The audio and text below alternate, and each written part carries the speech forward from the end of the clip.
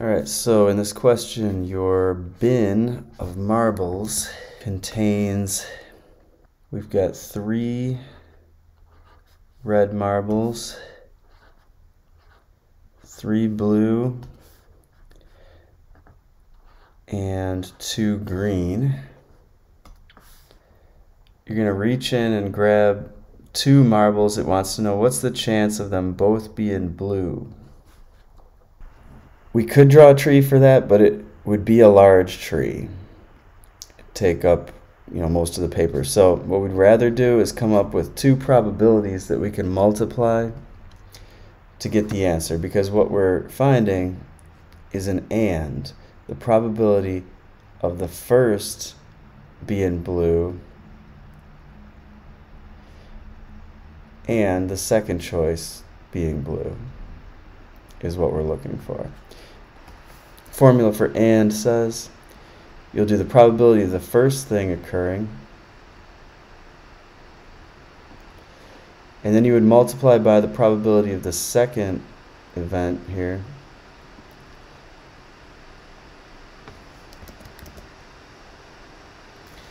But that has to be given that the first event has happened. That is the and formula. It's often generalized to probability of A and B equals the probability of A times the probability of B given A. That is the formula I'm using. So we need to multiply. What's the probability of the first choice being blue? Well, we've got 3 possible successes out of 8. So our fraction for the first one would be 3 out of 8. But then once you do remove a blue, this is before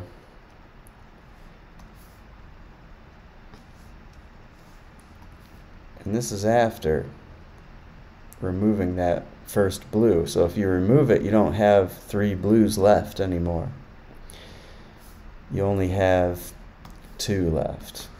Not only that, but the overall number of marbles that's remaining is not 8 anymore. It's going to be reduced by 1 because 1 was removed, and there will only be 2 that are blue. So if we just multiply that, multiply straight across tops and bottoms, you get 6 on top and 56 on the bottom. That can reduce to 3 over 28. That's going to be the probability of them both being blue. Next question says, in this same bag, find the probability of at least one of the marbles not being blue. So the probability of both of them being blue and at least one not being blue, these are complements of each other. Meaning it's either going to be that both the marbles are blue or you have some other color in your hand besides blue.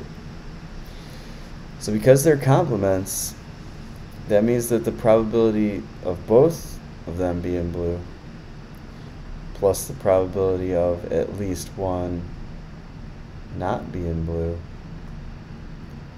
those 2 probabilities would have to add to 1. So we can find our answer for this next one by saying the probability of at least one not blue is going to be 1 minus the probability that they're both blue. So with this one, there's no easy multiplication that you can do, but instead you use your result from above and you just plug it in.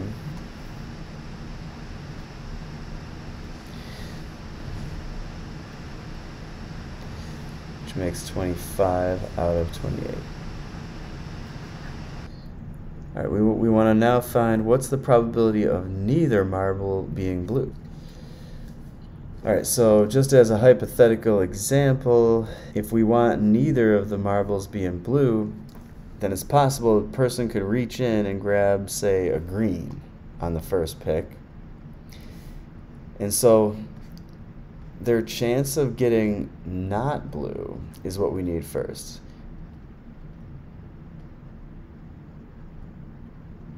And we will then multiply that by the probability that the second is not blue, given that the first is also not blue. Alright, so the first one not being blue, I count 5 successes for that. 1, 2, 3, 4, 5 successes. So it's going to be 5 out of 8 for the first not being blue. Then, assuming that we do remove one of those marbles that's not blue, that leaves us with 4 remaining marbles that are still not blue. But we did take 1 marble out of the bin, so our denominator would be a 7.